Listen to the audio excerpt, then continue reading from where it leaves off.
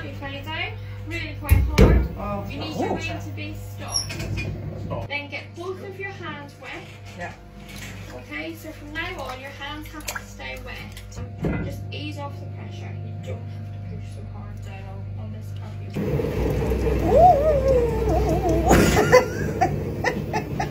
So funny.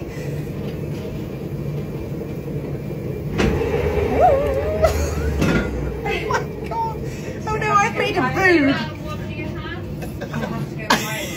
Not necessarily higher, but you want it to be really smooth. And these feet, test it to see if you're centered.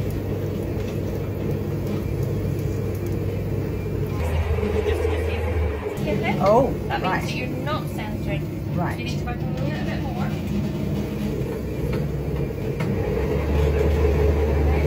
So this one, okay, left. So where we've gone in under there, okay? Yeah. That's too much pressure here.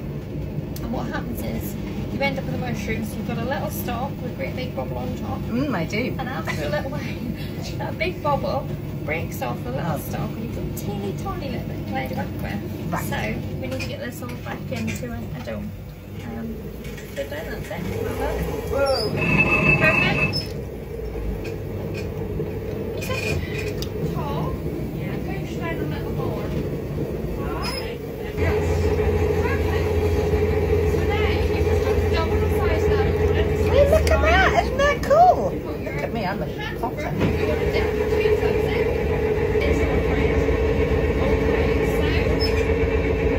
That's very thin.